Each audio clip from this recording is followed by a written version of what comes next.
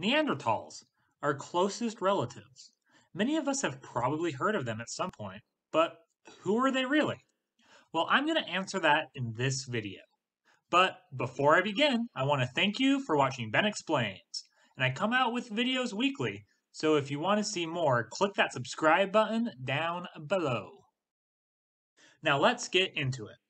Neanderthals lived around 400,000 to 40,000 years ago, and along with the Denisovians are our closest related ancestors. Now, believe it or not, in the history of the Homo species, it's actually really common for our ancestors to share the planet with other different Homo species. And that was the case with the Homo sapiens and the Neanderthals. We even share common ancestors, with the closest thought to be either Homo heidelbergensis or Homo antecessor, before we eventually split into different species. Neanderthal bones were first discovered in 1856 in the Neander Valley, Germany, which is where Neanderthals get their name. Neanderthals lived in cold environments in Europe, Eurasia, and Asia, and to make matters worse, they lived during the last ice age. Living in such extreme environments, their bodies needed to adapt to the climate if they were going to survive.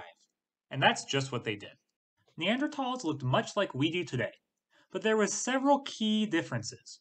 For starters, they were much shorter, about 5 foot to 5 foot 5 inches. They were also much stockier with a very broad chest and shorter arms and legs that were extremely muscular. All of these attributes aimed to limit the surface area of their bodies, and with less surface area, it's harder for the heat to escape.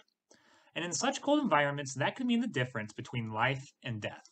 Neanderthals had very large brains, which were even larger than ours. They had large faces and long, low skulls. Also, they had very large noses with a high bridge, aimed to warm and humidify the cold and dry air that they were breathing. Neanderthals were primarily cave dwellers, which is where they got the nickname the caveman. Their diet consisted primarily of big game meat, but they also had a steady supply of plants that they worked into their diet. Some populations that lived on the coast relied primarily on seafood as their source of nutrients. The evidence we have been able to uncover shows that Neanderthals were very intelligent and had a relatively complex culture. They had complex tools. They had spears and axes for hunting, and were even the first species to utilize bones for their tools. They were able to use and control fire, and had tools for sewing, and they were the first to make clothes from the hides of the animals they hunted. Our findings suggest that they had cognitive functioning above what was necessary for survival. They created objects for strictly ornamental purposes. They would carve designs in the bones, and we even found cave art at some of the locations. Many scientists believe that they were even able to communicate using speech. We have found wind instruments supporting the idea that they had music. Although Neanderthals lived to be only about 30 years old, we have found several instances where they had taken care of the sick, disabled, or elderly individuals past that age.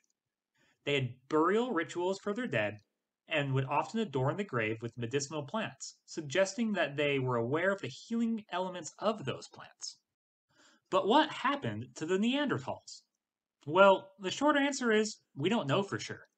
They disappeared around 40,000 years ago, which is about the same time Homo sapiens were moving into the regions inhabited by the Neanderthals. Some scientists believe that they died out because of a drastically changing environment, while others believe that there just wasn't enough resources for both Homo sapiens and Neanderthals to live together. But perhaps the most popular belief is that the much larger population of Homo sapiens began to mate with the Neanderthals and eventually just absorbed their numbers.